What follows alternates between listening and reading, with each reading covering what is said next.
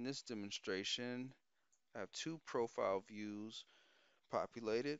The first in view number 2 is the profile for this ditch, and the second in view number 3 is the profile for this alignment here, Route 97 extension.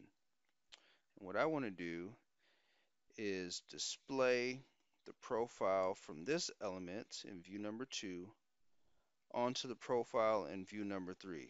In order to do that, from the OpenRoads modeling workflow and under the geometry ribbon, I will go to vertical and select project profile to element.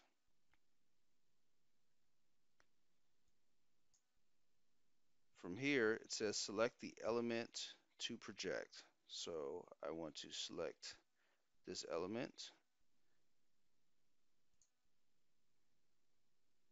Then it prompts me to select the planned element to project onto.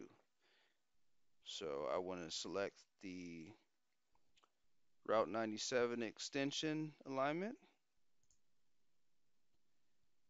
And from here, we are done. If you look at view number 3, you'll see in this profile that I have successfully projected one profile into the profile of another element.